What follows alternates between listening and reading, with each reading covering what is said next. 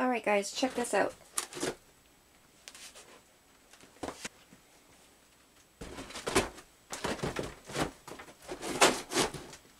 Hi guys, welcome back to my channel where the gnomes live. This is Sharon Oyella, and today I'm bringing you a brand new project. This is kind of like a remake of my original gnome home that I started building over 10 years ago.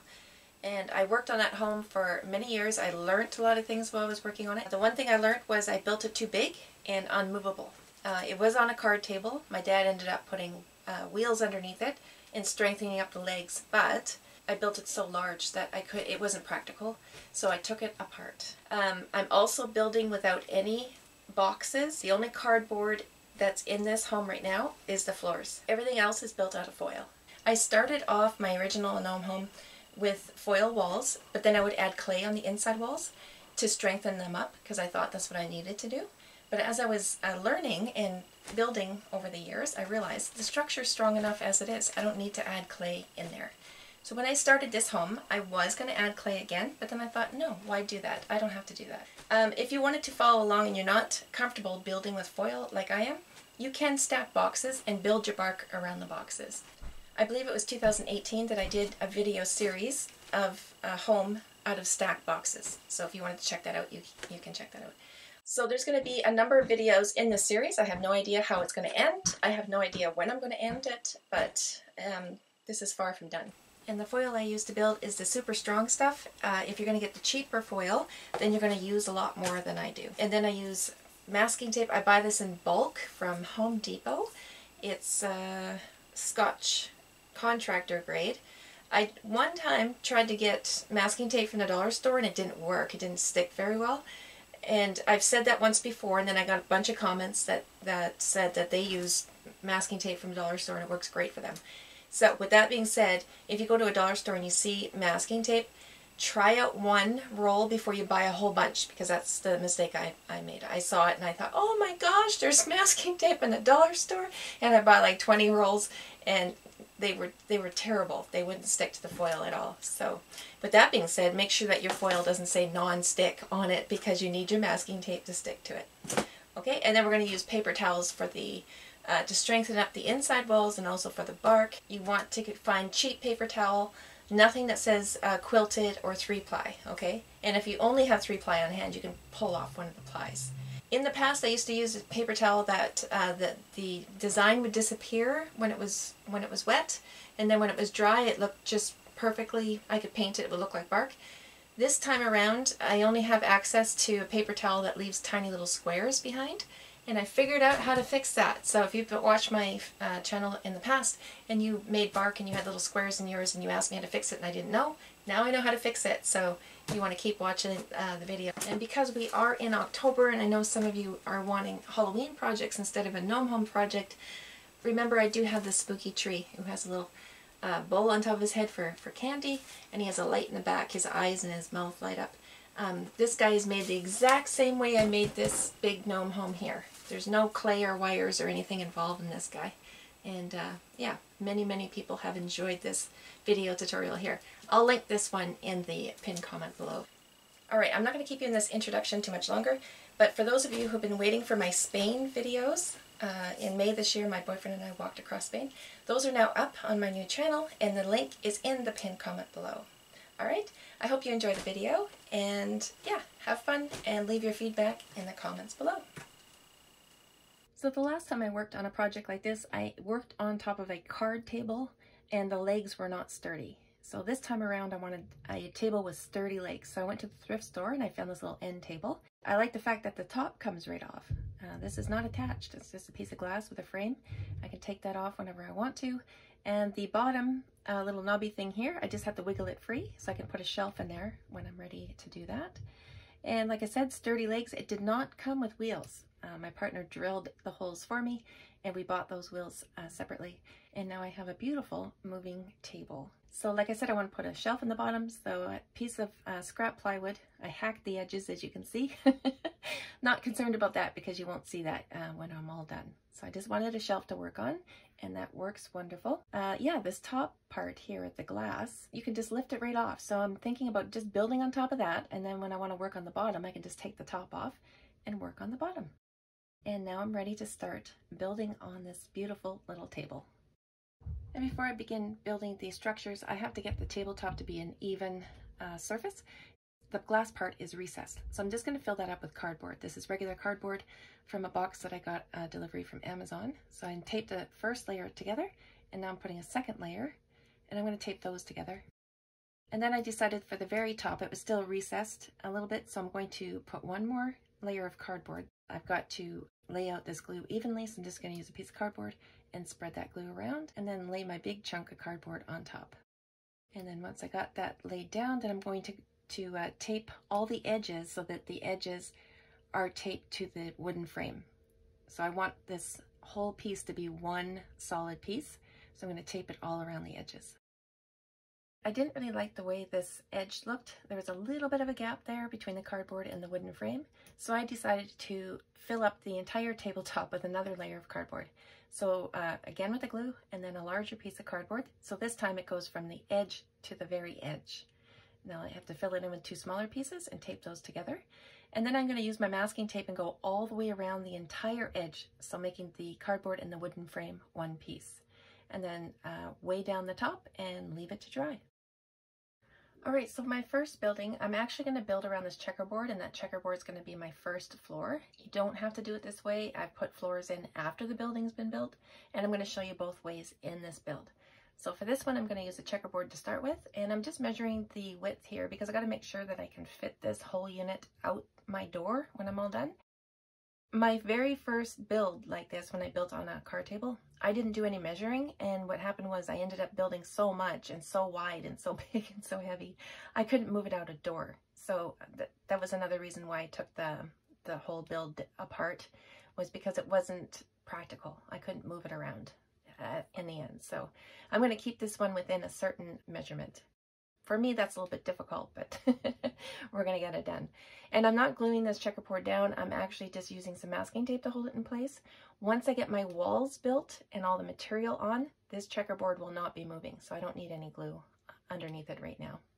And then once I do finish the walls and get everything finished inside, I'm going to take the masking tape part that you can see. I'm going to take that off just by running an X-Acto blade along it and then peeling it off.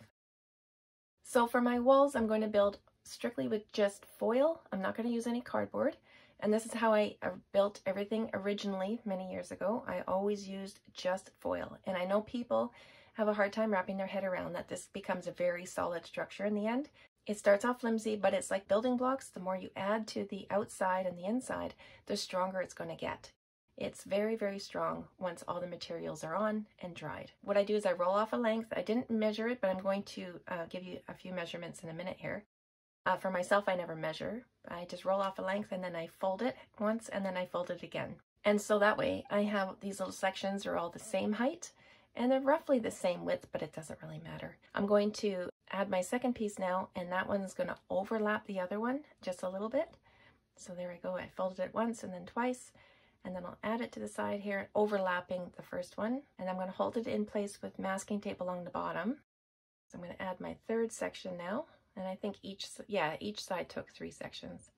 But again, you don't need to measure all that kind of stuff. I'm just filling in the spaces here. And I want the walls or the corners of the walls to be more rounded, like a tree. So I'm just making sure as I'm building here that they maintain that kind of like roundish. Even though I'm using a square checkerboard, in the end, each corner is going to be more rounded, like a tree. So I'm adding the masking tape to each section where I overlapped it just to hold those sections together, and then I can go ahead and add masking tape to the whole thing. So with the ruler, from the floor to the top of the thing is about 10 inches. If you're going by scale, a 1/12 scale, every inch equals a foot. So if I was using a scale, these would be 10-foot walls. I don't use a scale for the most part. I'm just building to fit the characters that I've already made. So I'm just eyeing it up. My characters are all 3 to 4 inches tall. Some of them with hats are maybe around 5 inches tall with hats, but mostly 3 to 4 inches tall. So now I'm adding the masking tape. Once this masking tape is on, and these walls are pretty sturdy as is, of course they're flimsy still, but I mean sturdy, I can move them around, they're not gonna fall down. And you can see I'm adding tape at the bottom to the checkerboard. Like I said, in the end, I'll be peeling this off. like running an X-Acto blade around the edge and then peeling off what you can see. Alright, so I'm going to measure off what I've rolled off here. So I've rolled off a length and then I folded it in half. It's about 17 inches long once folded in half. With that said, I don't measure anything, I just eye it up, but I wanted to give you a measurement there to work with. So the final fold is probably between 8 and 10 inches wide. If you're using really cheap foil, you'd probably have to fold up a lot more, so you'd be rolling off a lot more. Really cheap foil is pretty thin and a little bit more difficult to work with. So I'm using the super strong stuff. Alright, so I'm going to get the second wall up, and again, following all the same steps, I'm going to tape those in place, and then I'll cover the whole wall in masking tape, and I'll continue all the way around this checkerboard until all sides have a wall. Alright, now the bottom floor is done with the foil and the tape. And now I'm going to add a second level, and I ran out of cardboard, so I had to go down to the dollar store and grab a few pieces of foam board, which is great to work with. Traced out my stump and then cut that out very roughly. You can see a lot of jagged edges there. And now I'm going to do the same thing as I did for the bottom floor and just cover it all up with foil and tape. And now I'm making foil stoppers, so the top level, this top level, won't move around. So I'll go ahead and I'll cut out the access door to the front of the tree now. And once that's cut out, I'm going to cover up all the exposed foil with more masking tape. Very important when you cut in doors and windows that you cover up all that exposed foil with more tape. And for these rounded sections here, a little bit harder to fold it up without getting big creases, so I just cut a little slit, and that'll make it easier for me to fold up around those corners. And once that was done, then I could go ahead and put my top level back on, and then I could hot glue those stoppers in place. First, I'm going to flatten out the bottom. I'm pushing them into the tabletop. You can't really see that there, but it makes a flat bottom that I can glue to. So I will add the hot glue to that flat bottom part, and then I'll stick it up on the bottom of that top floor. And I'll go all the way around, so it totally makes a circle inside there. So the floor can't move around from side to side. Now I'm going to cover up that foil with masking tape. And now I can test out the stoppers, and they work great. That floor will not move around once it's in place. Now I'm going to cut out a door on the second level as well, because I do need access to the third level, which I'm going to be adding in a minute here. First, I'm going to cover up the exposed foil with the tape, and then I'll get started on the third floor. Alright, so for the top floor, I'm going to follow all the same steps I showed you in the previous two floors. So I'm just going to cut this foam board out, and then add my foil and tape. And there I go. I got 1, 2, and 3 levels. And I'm not sure how I'm going to attach this top one yet, if I'm going to add those stoppers or not. I might do it a little bit differently for the top. We'll see. So I'm going to leave that for now, and we'll come back to it. So far for these 3 levels, I've used 2 of these masking tape rolls. So I'm going to open up my third one here and get started on some added bark and texture, which I'm going to work the door into this part here. So I want to say before we begin here, you don't always have to use hot glue when you're attaching the foil. You can just make your texture with the foil and then just tape it in, like hold it and then put a piece of tape, and then you can tape the rest of it in. So if you're running out of hot glue, don't worry, it won't stop your job. You can keep going. I build a lot without hot glue. So I just put the foil in place, tape it in, and once I get the other layer on top, everything will stay put. So no worries there. So the reason why I used hot glue in this one is because I was trying to bend it into a certain shape, because I've never done split levels like this with the bark. I've always worked the bark in one solid piece from top to bottom. Yeah, it's going to be a little bit different for me. So I'm going to concentrate on this door part. What I'm going to do is I'm going to attach the foil that I'm working on here at the top and the bottom, and then the middle is going to be left wide open, so the door corner slides in there. And so that little piece of added bark is going to hold the door in place. I'm going to do this on either side, but I'm just working on this one side first, of course. So I'm again using the hot glue just to keep it in place while I bend the top inward here. And as always, I don't have a plan laid out. I'm kind of winging it as I go here, but it's going to work out perfectly in the end. I've done this sort of thing before, and once all the materials are on and dried and painted, it's just a wonderful thing. So I'm adding some texture to my door itself, and this side part, I'm going to make sure that it also slides into my very first foil piece there.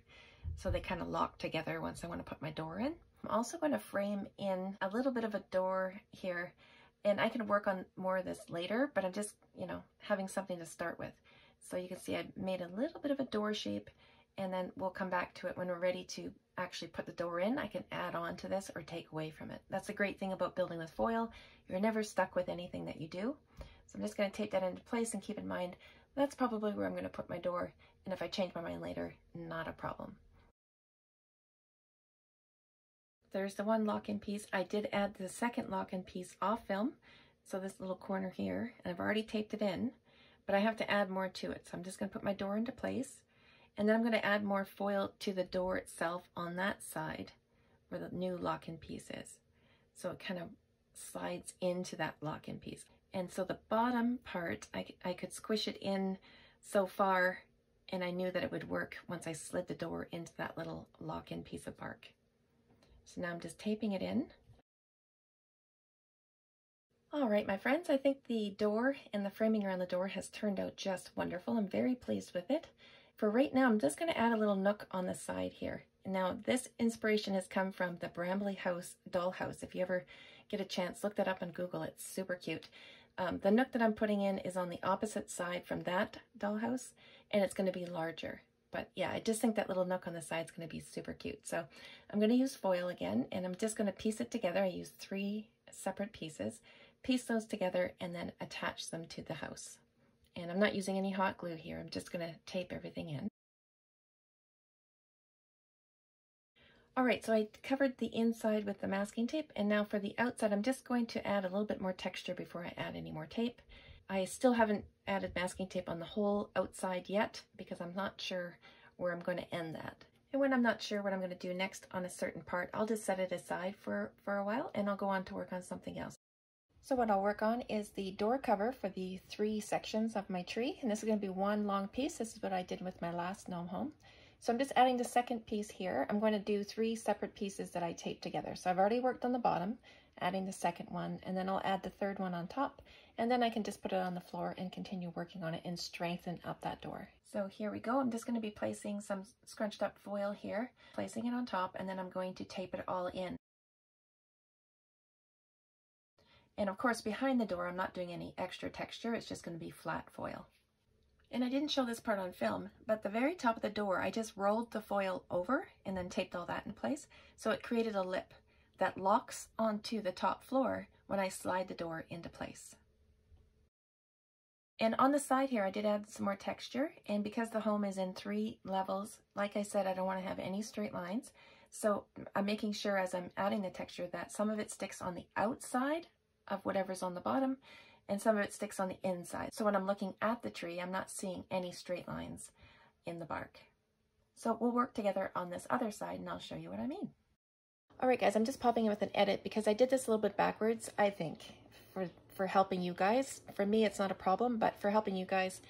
To add some stability to your walls, before you work on the outside by adding the foil, bark and stuff, I would go ahead and put paper towel on the inside walls first and let it dry. Once it's dry, then you're going to have a lot more stability to your wall, and then you can go ahead and work on the outside. I think that's a better order of doing things. I did it a little bit backwards in this video, so I just wanted to give you that heads up before we continue on. I actually already added a piece of foil to this one side, but I wanted it to be taller, so I'm just going to add in another little piece here and tape all that into place. And again, that's the great thing about foil. You can add on whenever you want to, and once you tape it into place, you'd never know that it's been pieced together. So I just want this little part here to be a little bit taller than the piece that I'm going to add beside it.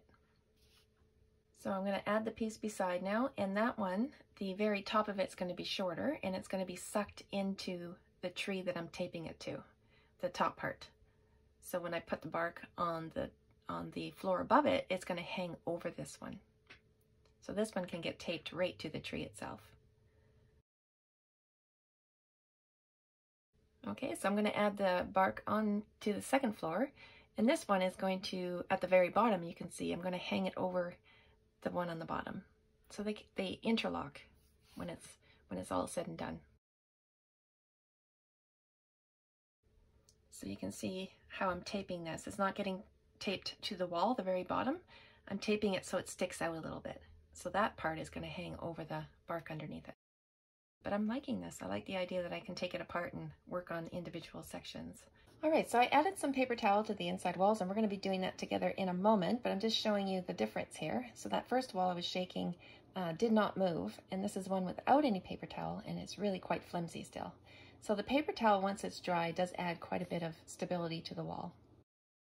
So again, pretty sturdy on its own. I did cut away the masking tape that was on top of the checkerboard, and I pushed, as I was putting the paper towel on this wall, I was pushing in from the outside, because once the paper towel is dry, it kind of has that memory, right? I can still put it out, but I am putting baseboards there. So I'm using Elmer's Glue All, and I'm just going to show you, I never measure anything, but I'm just doing this for your benefit. I'm going to put in 3 cups of glue. And then I'm going to water it down a little bit to make it easier to work with. So once I get these 3 cups in here, I'm going to go ahead and add a cup of water. And you stir that up really well.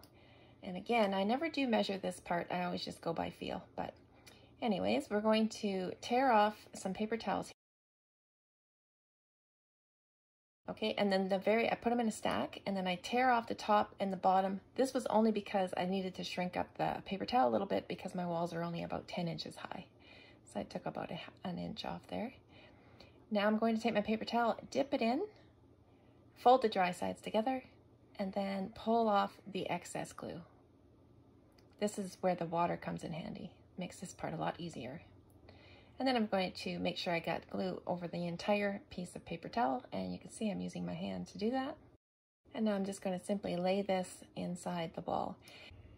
Alright guys, a quick voiceover edit, because when I first started this project, I was going to add clay to the walls, and that's why I'm adding the paper towel the way I'm doing it here. I decided to paint the walls instead, so at the end of the video I'm going to show you how to add the paper towel to the walls if you're going to paint the paper towel, okay? So it's a little bit differently. In this clip here, I'm not worried about seams because I thought I was going to be adding clay. I'm going to overlap this piece just a little ways. And once I get this laid down, I'm going to smooth it out with my hand and making sure I'm eliminating any air bubbles that I find and any major wrinkles. You want to work those out as well.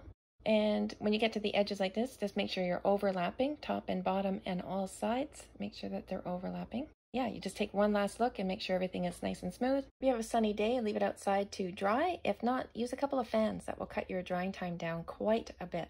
I usually do it at nighttime, and I'll leave it overnight with a fan on it and wake up in the morning. It's always nice and dry and ready to be worked on. Alright, so I'm going to show you how I did the paper towel work before I painted, but before we get to that, I'm going to knock a hole between these 2 rooms. And this is something, like, if you think of this before you paper towel, it's probably be a time saver. I always do this, always seems to be after. I don't know why, but anyway, once you have exposed foil, remember to cover it up with the masking tape. Okay, now I'm going to take the paper towels, and you can see I've torn them on all 4 sides, and I have smaller squares to work with here. It's just going to be a lot easier getting this onto the wall. And make sure all 4 sides are torn. You don't want to have straight seams anywhere. Alright, and just like I showed you previously, you dip it in the glue, get the excess off, and then you just put it on the wall. And I'm going to make sure that all my seams are overlapping. So every piece is going to overlap the previous one. And just like I showed you when we did the exterior wall, if there's an opening anywhere, like a door and a window, you want to make sure that your paper towel is wrapping over and onto the other side. And I also took those torn pieces that I tore off the paper towel, and I shoved them down. I filled them with glue, and then I shoved them down along the checkerboard to fill in that gap that I had there. I went all the way around, and it worked really well. And just cleaning up any wet glue that I've spilt on the floor there. Alright my friends, that will bring us to the end of this video. In the next one, I'm going to show you how I did the texture painting, and we're also going to continue working on the bark. I hope you enjoyed this video and found it helpful. Make sure that you're subscribed, hit the little bell notification so you know the next time I do upload a video in this series. Thanks so much for watching, and we'll see you in the next one.